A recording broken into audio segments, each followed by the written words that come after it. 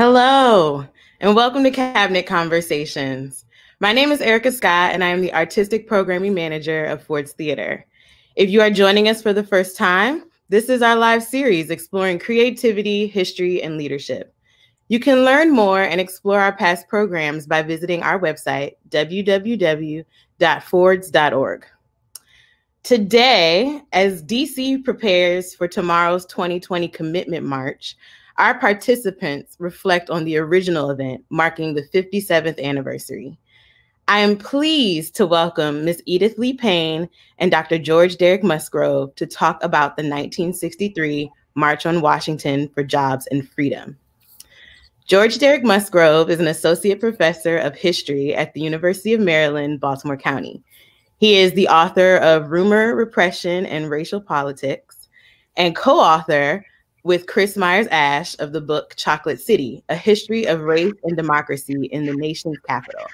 A DC resident, Musgrove is currently developing a web-based map of the history of Black Power activism in our capital city from 1961 to 1998.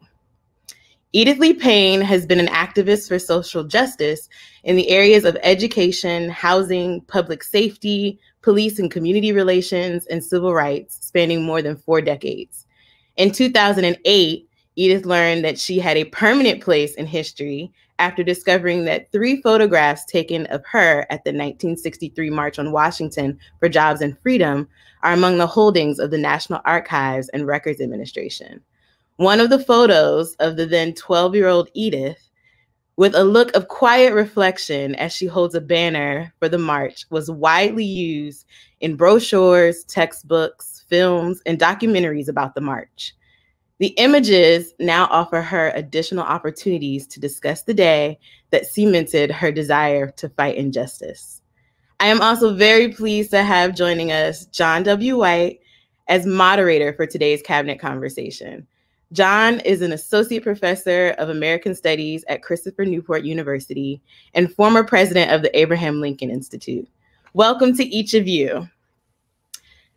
Thank you. As a reminder to all viewers, we are taking questions on our social media platforms. Please feel free to submit so that we can share your questions with our guests during the program. And now, John, take it away. Thank you so much, Erica.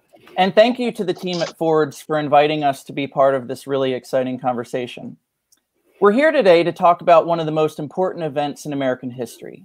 Before we get into the details about the March on Washington, though, I wanted to place it within its broader historical context. Derek, could you start us off by giving us a sense of what Black activism looked like in Washington, D.C. in the 19th and 20th centuries? And what sort of figure did Abraham Lincoln play as a symbol in African-American politics at that time? Well, sure. Jonathan, thank you for the question, and thanks to the folks at Ford for inviting me. And there's really 2 eras in African-American protests when it comes to using Lincoln as a symbol to advance their requests for and their demand for full citizenship rights. The first is the late 19th century. And most people outside of DC don't know this, but there are 2 national monuments to Abraham Lincoln in the city. There's 3 statues to Lincoln in the city, but 2 of them are specifically national. The first, the oldest one, is in Lincoln Park, and it's the Emancipation Memorial, which was dedicated in 1876. And African Americans marched to the dedication of that memorial in their Emancipation Day parade, which was scheduled for just a few days after the unveiling. And they would march to that statue every single year for the next quarter century. And the key sort of element of their protest at that memorial was to demand the full rights promised them in the 13th, 14th, and 15th Amendments, rights that they understood Lincoln as prosecuting the war to eventually give to them, and that the promise of Reconstruction was going to provide for them. And so that was the key sort of Lincoln Memorial protest site prior to in the late 19th century. Now, in 1922, the Lincoln Memorial is dedicated down on the Mall. And oddly enough, it's a segregated affair. African Americans are shunted off to a little segregated area. And the focus is really not on Lincoln, the great emancipator at that event, but Lincoln, sort of the president and the statesman. African Americans, though, reappropriate the memorial through a couple of protests before 1963. The first is in the late 1930s when the great singer Anderson, why is her Marian first name Anderson? Marian Anderson, thank Yeah. you. Was essentially denied access to two different auditoriums here in the city because of segregation being practiced by the owners of those auditoriums. One being a city-owned auditorium at Central High School, the other being the Daughters of the American Revolution. And so her allies in the federal government, in the Roosevelt administration, decided to hold the event on the steps of the Lincoln Memorial. And from that point forward, African Americans increasingly began to use the Lincoln Memorial as the sort of primary national site for demanding full citizenship rights and jobs for the rest of the 20th century. And so in 1957, you had the Pilgrimage for the Vote. 1963, you had the March on Washington. Yeah, that's great. Thank you. Edith, you were there on that day in August 1963. I can't imagine what that experience would have been like. Can you tell our viewers about that moment in your life and what you remember most about it? Sure. Thank you for the question, and thank you also, Ford Theater, for inviting me. I remember the day vividly. First of all, because it was my birthday. It was my 12th birthday. Yeah, yeah. And but also I was inspired to be there because Dr. King had visited Detroit a few months prior, actually in June, led the then largest march, some 125,000 people, later learned. But he invited people to come to the march on Washington. So to see this huge sea of people of all walks of life, races, creeds, and colors, I was inspired by it. Even though I was 12, I was kind of an old 12, an old soul, as people would say. But it was a day of just camaraderie. I mean, people were just getting along, but that's what I was used to growing up in the North. People getting along, in stark contrast to the way it was in southern states. So let me say happy birthday, because you have a birthday coming up then, right? Tomorrow, yes. Tomorrow, right? So happy birthday for tomorrow. And thank you. Who did you go with when you went to the march? My mother. We took the Greyhound bus. We actually went the weekend before that Wednesday, August 28th. Washington, D.C. was my mother's home. So going to D.C. was something that we did every summer. And she obviously decided that she would schedule our summer vacation so we could be there for that march. We stayed with my aunt, whom I'm named after, my Aunt Edith. And we arrived at the march early because my aunt was a Red Cross volunteer. Okay. So we left the house early, went to a Red Cross building, picked up a truck, then proceeded on to the grounds of the monument. So we kind of had an advantage. We were there early before the buses started rolling in and people were arriving on trains. So when I got there, I could still see the grass in the ground and the flags surrounding the monument. But after it seemed like maybe an hour or so, you couldn't see anything but people, and then hear music. And Peter, Paul, and Mary, they started it off at the Lincoln Memorial, and but they were people that I was accustomed to hearing. So it was a good moment, and it was one that I've lived with as a moment of honor, every year since. And of course, finding out a picture just made it all the more special and confirmed that being a civil rights activist is what I was destined to be. Well, that's incredible. Derek, I was curious, how did you first become interested in the history of Black activism in our nation's capital? And from a historian's perspective, what aspects of the march, the speeches, or the other activities really stand out to you as having long-lasting significance? Well, the story of me getting involved in the study of Black activism in DC is an odd one. The simple answer is that I was assigned the DC history course when I used to teach at the University of the District of Columbia, and I didn't know anything about it. So I really quickly figured it out and grabbed every book I could. But the long answer is that even before I got that job, I was really interested in these figures who were quintessentially DC figures, people like Marion Barry, Walter Fauntroy, and who were either in attendance at the march or, in the case of Walter Fauntroy, was the primary local organizer for the march. And I found that they had tremendous reach beyond the city. And that seemed positively bizarre to me. One, because DC is a small place, but also because at the time that the March on Washington occurred, DC did not even have home rule. Right. Not only did we not have representation in Congress at the time, but we didn't have a city government. We were ruled by 3 presidentially appointed commissioners. And only 2 years before the march was any one of them Black for the first time in 80 years, even though the city at the time was thoroughly majority Black.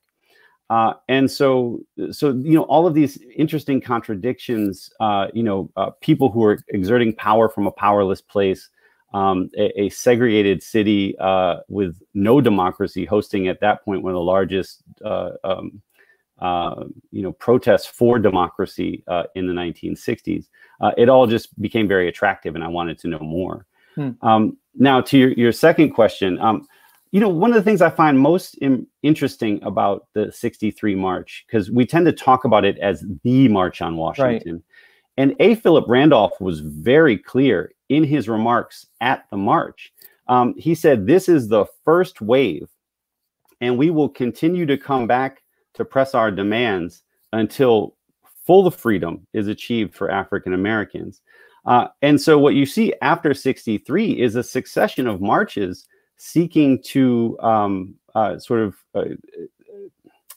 achieve the unfinished objectives of the '63 march. There's a massive march in 1983 where 300,000 African Americans come to Washington, D.C. for that protest. Many of the original speakers and organizers are part of that mobilization. And it's an effort to kind of push back against the racially reactionary policies of the Reagan administration and really tee up a new coalition and pull the Democratic Party to the left in anticipation of 1984. In 1993, there's another march. And interestingly, some of our current leadership comes out of that march. Stacey Abrams was a student activist from Spelman College in Georgia, and she spoke at the 1993 march. She's done a few things since. But then you get the 2013 50th anniversary march, and then you get all of these other marches, of course, that have a slightly different tradition, but they're basically following the same playbook, whether it's the Poor People's Campaign in 1968, Al Sharpton's March Against Police Brutality in 1999, and today in 2020, the National Action Network's protest against police brutality, but also for full equality and jobs that's going on tomorrow. And I should just point out, I would be remiss if I didn't say this, the principal organizer for tomorrow's march, who is the director of the DC branch of the National Action Network, is Ebony Riley, and she is an alumnus of UMBC, and we are tremendously proud of her. Oh, wow. That's great. Have you had her in class? I didn't, but I advised her a little bit. Oh, that's fantastic. Edith, today when we think about, and sorry, Derek, I'm going to say the march, even in light of what you just said. But today when we think about the march, I think most Americans, their mind first goes to Martin Luther King's I Have a Dream speech. I mean, I think it's the most well-known aspect of the march. And I was wondering, what were your reactions when you first heard it? Did you have a sense of just how far of a reach it would have, that generations later we would still be, I show it in my classes every year. My students see it. I make them read it. Did you have a sense of just how incredible it was in the moment, or what were your reactions to it? Well, actually, no, I didn't. And it wasn't the first time that I heard him say, I have a dream. Right. He said that in his speech in June to us in Detroit. So some of us claim that that was actually the first I Have a Dream speech, but actually it wasn't, because he used that refrain in North Carolina even before that. Yeah. The reason for that march in August, the August 28th, 1963 march, so significant, as opposed to those that have come after, is the organization aspect of it, the purpose of it, the strategy of it, the leadership of it. There has not been that kind of a march. There have been people in large numbers assembled in Washington, D.C. at Lincoln's Memorial, but it lacked those, they all have purpose. Purpose is always there, but it didn't have the strategy to accomplish the goals.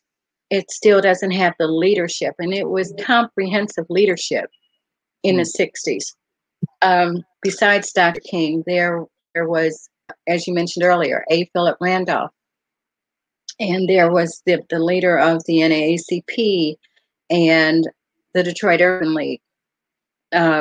And then there were others, but then there were legions of ecumenical leadership throughout the country that would connect to Walter Fauntroy and other leaders.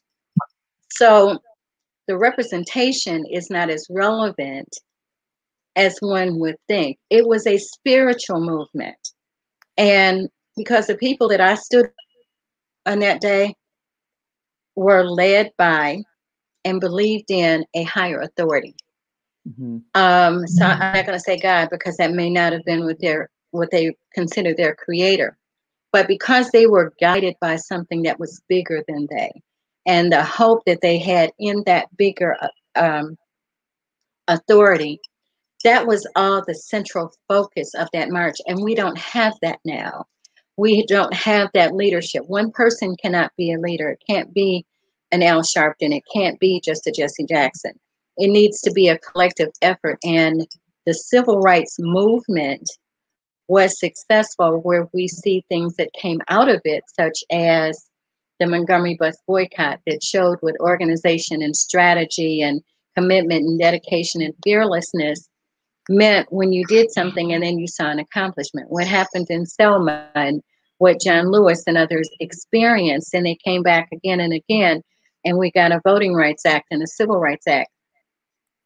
Out of the civil rights movement was a purpose, a dedicated, committed purpose, and we're not going to stop until those things are achieved. Sadly, April 4th, 1968 is when it stopped, because no one stepped up collectively from any organizations and said, there are still things that need to be done. We still have problems in housing. We still have problems in employment.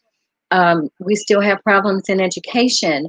And while some of these organizations still exist, they have not found a way to collectively come together and sit in an Oval Office or sit in a governor's office or sit somewhere and get the things done that need to be done.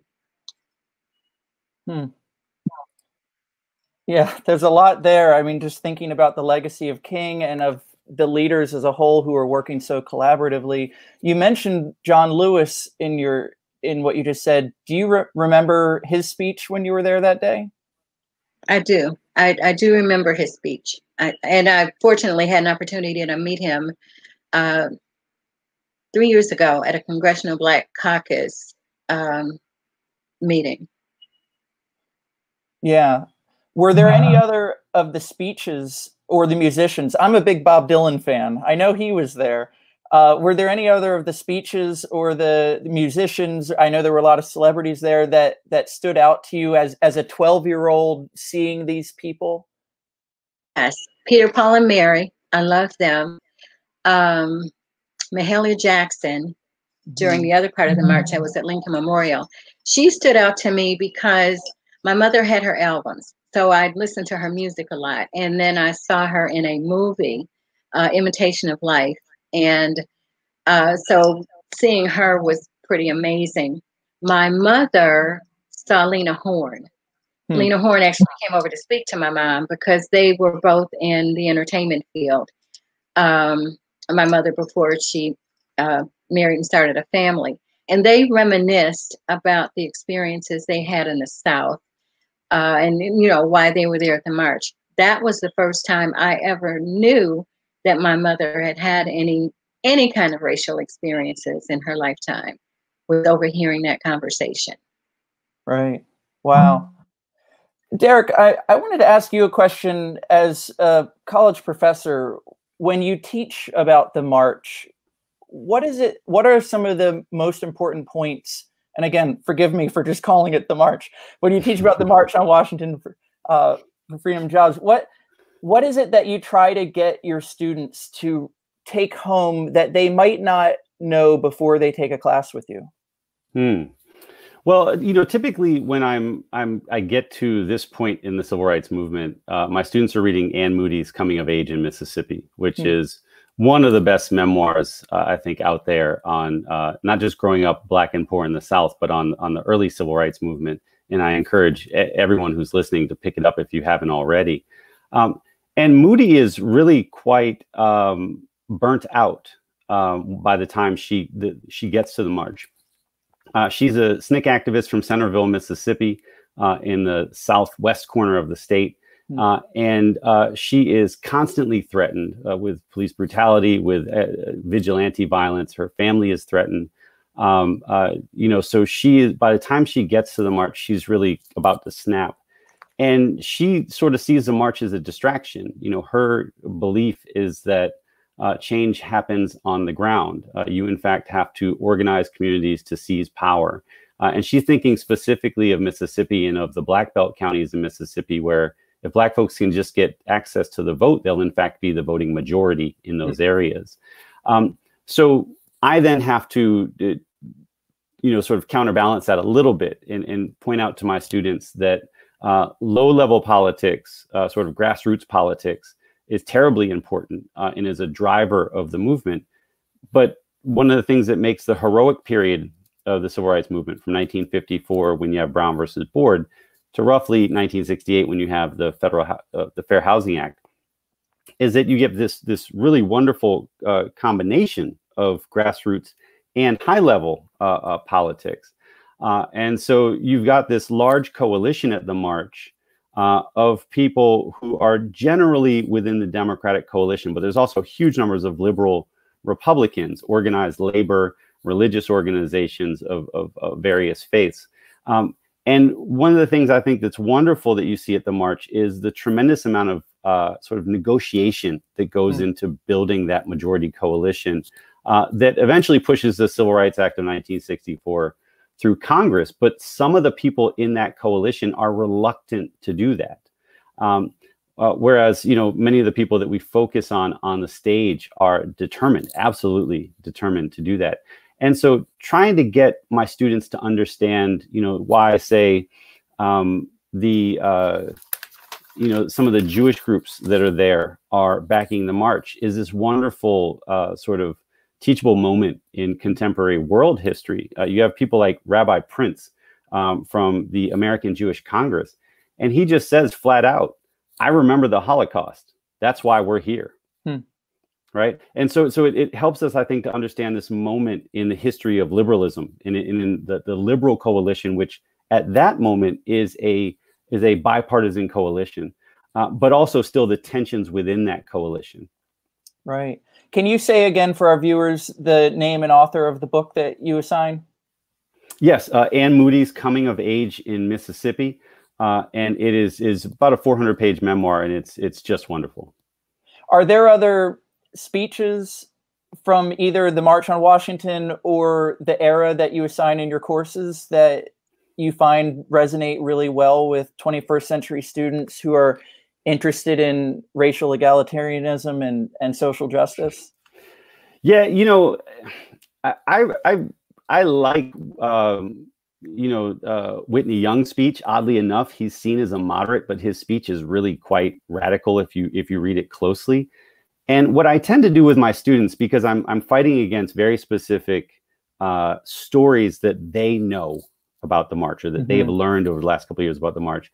And I think one of the big stories is that Martin Luther King was very tame, was not really trying to rock the boat, was very moderate, sort of a milquetoast, well, let's just all get along type of civil rights leader. And then I forced them to read his I Have a Dream speech closely and not that last part where he sort of goes off into the oratory that we know so well with I Have a Dream, but the part where he's really that's scripted, that's sort of laid out. And there's just this one line, I want to read it to you all because it throws my students for a loop and it really resonates with them today. And he says this: "There will be neither rest nor tranquility in America until the Negro is granted his citizenship rights. The whirlwinds of revolt will continue to shake the foundations of our nation until the bright day of justice emerges." I mean, he's talking about messing things up. He's talking about grinding the country to a halt. He's talking about creating problems. And that, I think, helps us to remember how radical what we now consider a very moderate movement was. Right. Yeah, I don't think that line gets quoted as much as things at the beginning where he's talking about the Declaration of Independence and standing in Lincoln's shadow, and then the peroration at the end. Edith, I want to talk about these photographs of you, and I think we're going to be able to pull them up and show them on the screen. Can you tell us the story behind the 3 photographs? Do you remember the pictures being taken? And then can you also tell the story about how you found out about them so many years later? Yes, as a matter of fact, first of all, no, I didn't know that the pictures had been taken. I didn't learn about that until 2008 when my cousin saw a Black History calendar catalog and saw my picture on the back cover, and phoned me and told me that, you know, I was on this picture with Dr. King and Sojourner Truth and Frederick Douglass and all these other famous African Americans. So I remember my mother getting that pennant for me. I remember standing there, but I had no idea whatsoever that that picture had been captured by the person we now know to be Roland Sherman, who was hired by the U.S. Information Agency to take pictures of the March on Washington. What was your reaction when you first came across it? When I first saw the picture, I did not believe that it was me. I couldn't believe it because, as I said, it was on a Black History calendar with all these famous people, and also on the back cover was the Little Rock Nine, and then there was that picture that we're familiar with of the 4 colored, you know, colored only, white only drinking fountains, or at a train station. So it did not fathom to me that that was me.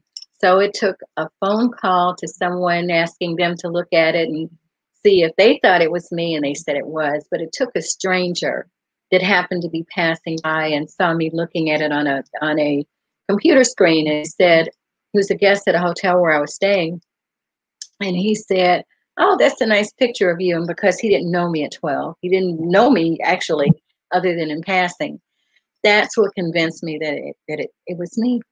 So yeah, I've been amazed at all the places that I've seen that photograph show up in documentaries and even a textbook in the south of France. Wow. Edith, how did that day in your life sort of set your mind towards the trajectory that you would take in pushing for social justice and civil rights? How did that moment, or being taken there with your mother, how did that help you or push you towards a life as a civil rights activist? Well, the way I was raised by my mom was to always stand up for what I believed in, to always, of course, to be respectful. I had come to know Dr. King's teachings and what he believed in and the civil rights movement, having seen some things in our local publications of people being killed, or, you know, crosses being burned and things like that. And of course I knew that was wrong, because where I lived in Detroit, here in Detroit, those things didn't happen. We took public transportation. We sat wherever we wanted to. We ate at lunch counters. We were served by white and Black waitresses. Everybody got along. I lived the dream that Dr. King talked about. But as I came to know that people did not live that same way, and I knew some of the people that I was standing with at the march came from other places, But because of that bond that we had, that bond of hope, I guess, faith, that things would get better, I didn't know if I was sitting next to someone from the North or someone from the South. Dr. King was not an agitator, but could agitate if need be. But because he was guided not by just the things that he was advocating for and was leading marches for.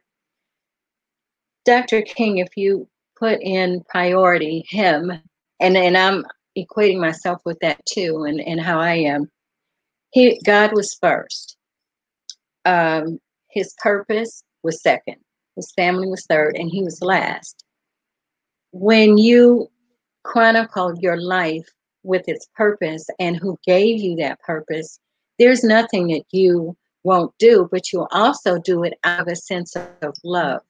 So in that part of the speech that was mentioned, certainly he would be more than willing to do anything that he needed to, but he was not going to come out of the context of the nonviolent movement. And that's important to note. It's no either or. It was always nonviolent, period. But the agitation part, to get whatever it is that we need to get, the consistency, the commitment, that's what was there. My admiration and respect for Reverend Dr. Martin Luther King, and I looked at him more as a reverend than I did as a speaker. So his speeches always resonated with me because his speeches always contained scripture. Right. So when you go to church every Sunday and you see that person standing there on the pulpit and they're speaking to you and they're referencing scripture, that's how I viewed him. So the motivation started actually before the speech, and it was part of the way that I grew up as well. Wow. Yeah, I think that what you're saying is really important. I think when people today read a lot of his speeches or writings, those biblical allusions that you're referring to just sort of go right past because we're not as biblically literate of a people anymore. And when I teach Letter from Birmingham Jail or the I Have a Dream speech, I try to point out how he's talking about a self-sacrificial form of love. And he says, we're all going to be an extremist, but are we going to be an extremist for love or for hate? And that he has that biblical understanding of, I can show love for my nation or for my people or for my enemies by sacrificing myself. And it's so powerful, I think, for people to hear today, because we often don't hear that sort of language anymore. And then when you put that up with images of Birmingham or something and show how his followers suffered, it makes it, I think, all the more powerful for younger people today to see and to be inspired by or awed by. I was thinking about it as I was thinking about our conversation today. I think that the first time I encountered the march was in an episode of The Cosby Show from 1986 called The March. Have either of you seen that? Theo Huxtable, he has to write a paper and he does a really poor job on it and gets a C- or something and gets in trouble with his parents. And then his grandparents all come over that weekend, and all four of his grandparents and his parents, and of course it's all fictional, but they all had been at the march. And so they all reminisce in front of Theo and inspire him to do a better job on his homework. And when they reminisce about it, they talk about the peaceful nature of the march, the loving nature of the people who were there, the concern that they showed for one another. And that episode always struck me. And I was curious, Derek, could you talk about the role of this particular event in African-American memory from the 60s to the present? And I know that's a broad topic, but if you could speak to that, because I think it would get at sort of the significance of this in popular memory a bit. Yeah, so I think the march has had, it's had sort of two different paths, and they've diverged quite sharply in our popular memory since 1963. One is I think the sort of African American based African American based memory of the march, and that is that it was a high point of the nonviolent civil rights movement. But it sort of retains a lot of the understanding about the danger of nonviolent protest at that time and the opposition to nonviolent protest at that time. I mean, I think a lot of people forget that, you know, business owners, white business owners here in DC, congressmen, sent their secretaries home early, fearful that all these Black people in the city coming into the city would in fact create a riotous environment, and people would be subject to robbery and rape and all of these other crimes. And so large numbers of white DC residents just sort of cleared out, which to me, looking back, seems bizarre because the city was already majority Black at the time, but I digress. And so there's this African-American memory, I think, that holds some of that alongside the soaring rhetoric of King in our popular understanding. Then, and here I'm borrowing from Jacqueline Dowd Hall and other historians who have sort of looked at the ways in which conservatives have molded a memory of the march, and what they essentially say, and this is conservatives of all races and of different political parties, and they essentially say, look, this was a nonviolent march. You know, these people didn't really disturb a lot of people. They were sort of what we should hold up as a protester and as the way to protest. And then what they do is they take that memory and they say, and look what happened afterwards. You had the Poor People's Campaign, and it sort of broke up with tear gas and the police having to clear out the place. And look what you had with Black Power. Those people, were really focused on race hatred and violence. Not true, by the way. And so everything that happens afterwards, which in fact, if you go back to the quote I gave you from A. Philip Randolph, was really a continuation of a lot of the pleas that were put forward at the 1963 March on Washington. What they do is they take that more contemporary Black protest and say, this is illegitimate. And what you should be doing is what happened in 1963. They, of course, leave out that most of the people that have been saying that since 1963, in fact, opposed the legitimate claims of the marchers in 1963. And I'll give you an example. Right. The famous conservative hero, Ronald Reagan, who, would go back and praise King's speeches from the March on King's speech from the March on Washington, opposed the Civil Rights Act of 1964, opposed the Voting Rights Act of 1965, but then would turn around when he was president in the 1980s and say, oh, that march was so good. I wish Black people would act like that today. And so those are, I think, are the two different ways in which we've remembered the march. And they've diverged very sharply along ideological and partisan lines. There was a 50th anniversary commemoration in 2013. Were either of you at that? I was not. You were not? Edith, were you? I was there, and the same photographer that took my picture in 1963 took it again in 2013 with the banner, but this time with two of my granddaughters. Oh, wow. Can you talk about your experience there? Yes, I'd love to. I came back because obviously having been there 50 years ago and knowing that there was an agenda that was being sought by the leaders of the civil rights movement, and knowing where we were then and where we are today, I expected there to be an agenda, because we're on this platform, and that's the purpose of the mall, for the citizens of the country to bring whatever their concerns are there for, members of Congress in Washington and the world to see. But sadly, as I mentioned before, because of the lack of leadership, and everybody was there represented, the organizations that people believe are Black organizations or represent Black communities, no one wanted to do anything. We here in Detroit were facing the emergency manager law, which what caused the Flint water crisis, where an appointed person was able to have unilateral authority over the people that we elected.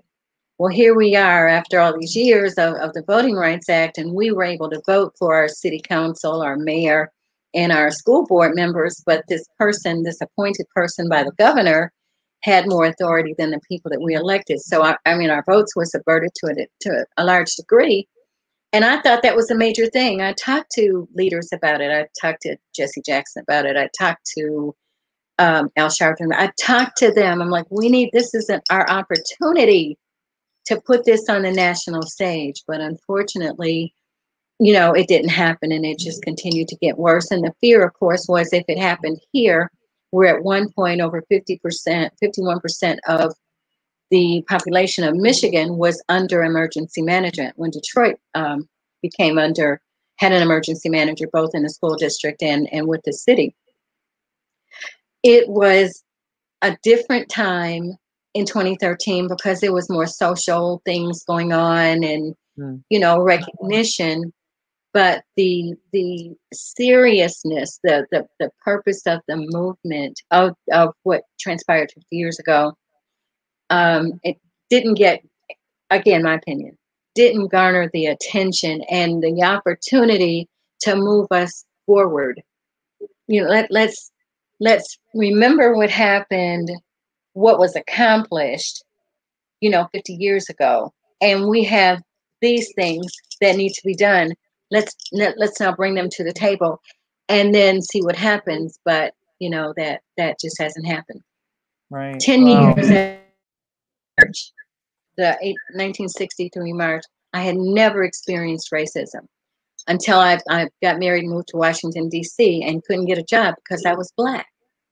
So the mantle hasn't been passed, or it was dropped, and it needs to be picked up, and it needs to be continued. And people need to understand from people who have experienced the racial injustices what it really means, so they can, you know, better understand and appreciate and know, what can I do? Because the white people that joined us in 1963, they had a compassion and an understanding, like Sally Liuzzo. She heard Dr. King. She knew, she felt within herself there was something she needed to do, and she knew the risk, and she did it. Well, there were a lot of people like her. So, you know, that's where we are. And if we are going to go forward, and we need to, I have 5 grandsons and a great grandson. I don't want to see them getting in their car and shot in their back 7 times. I don't want that. I don't want them to need just because. So the things that we've gotten away from, whenever law enforcement, for example, has the occasion to apprehend a suspect, when all they're supposed to do is handcuff them and place them in the car and take them where they're supposed to go, though that's a simple basic thing that needs to happen. There's no reason for people to be placed on the ground. There's no reason for 4 or 5 people to be on one person on the ground. So, I mean, it doesn't take a lot of conversations to stop this. It means stop it. You have the right people at the table, and it just doesn't continue. You don't do it. And then when it happens, it doesn't take several months to decide what to do with that officer who has obviously committed a crime. And I say this objectively because I was the wife of a police officer. So it's not an anti-police thing. It's a pro-human life thing. And it's just as much. We had 2 officers that were shot at last night here in Detroit. They weren't doing anything, but because of what other law enforcement has done terribly to other people, it makes it open season for everybody. And I don't want to see that for them either. Yeah, as a follow-up, and this is a question that we got from a viewer, for people who are watching today, what can individual people do to be a champion for justice and equality in their own community? I would. Well, I'll certainly, please.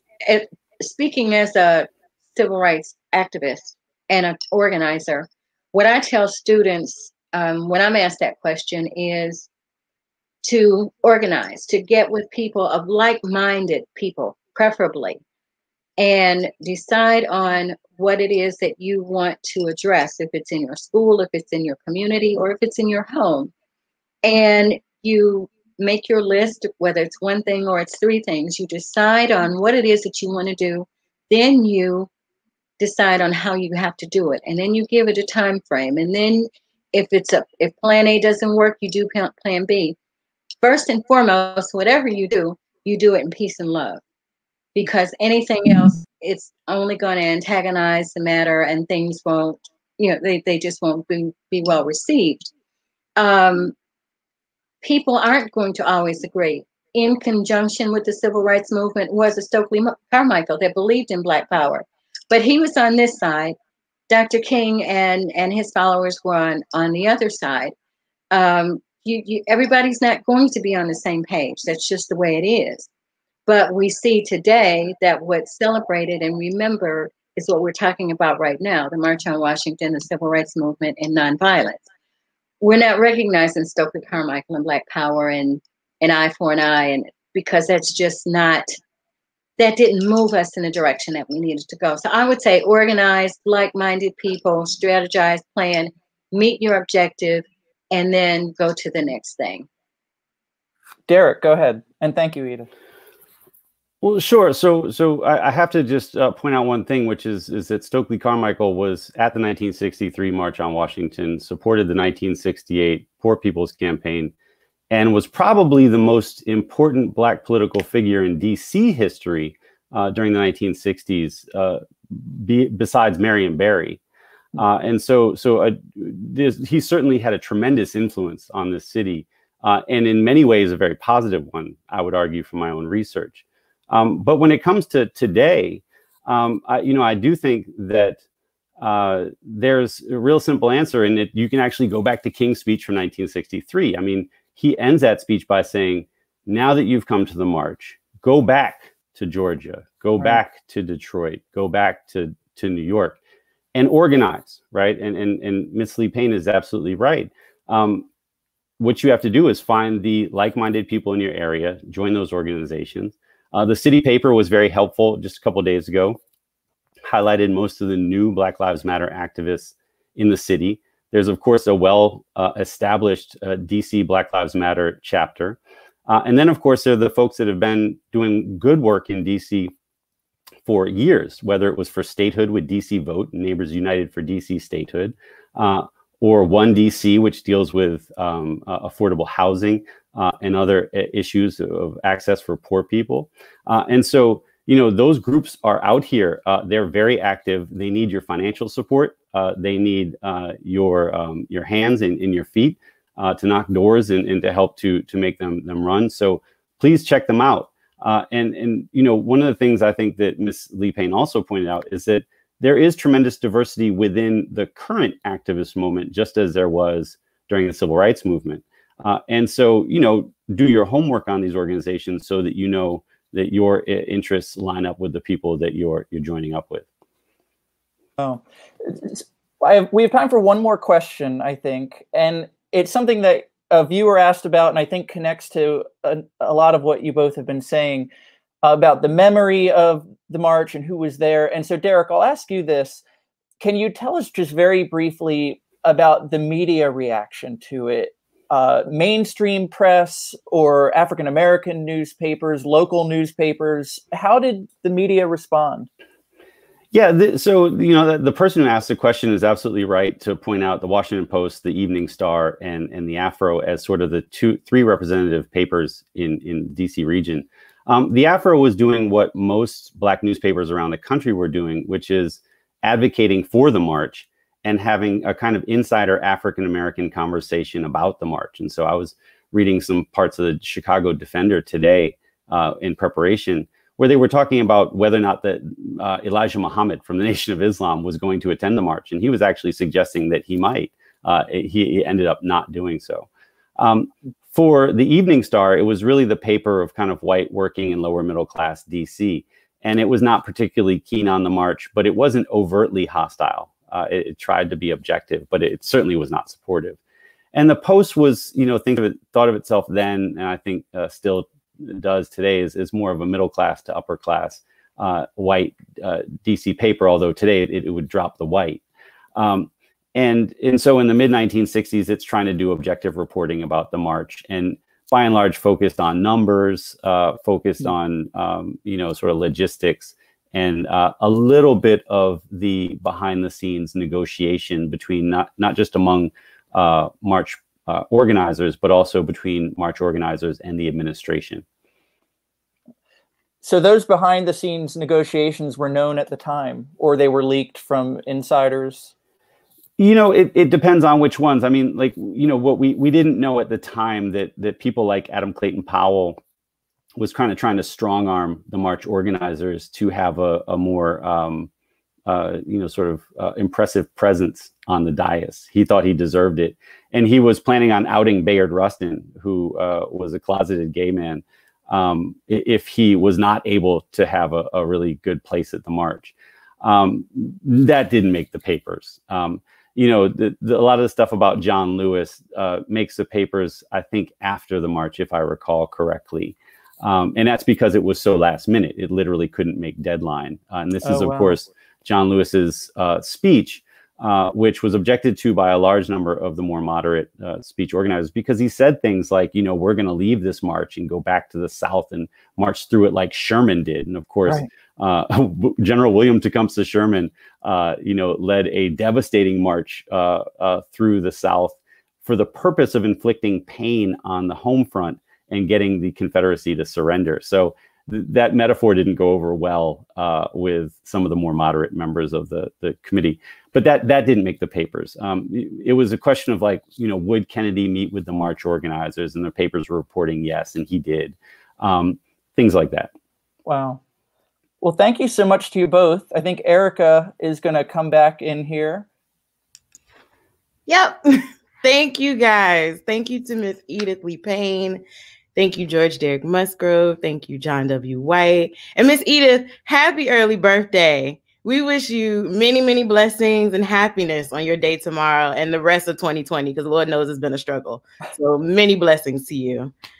Much. Thank you. Thank you to all who are watching. We will continue to respond to your Facebook and Twitter comments and questions that we didn't get to during the live session today. If you liked Cabinet Conversations today, please consider making a gift to support the mission and work of Ford's Theater. You can do so at fords.org/donate. We hope that you will join us for our next Cabinet Conversation on September 24th. So until then, see you next time.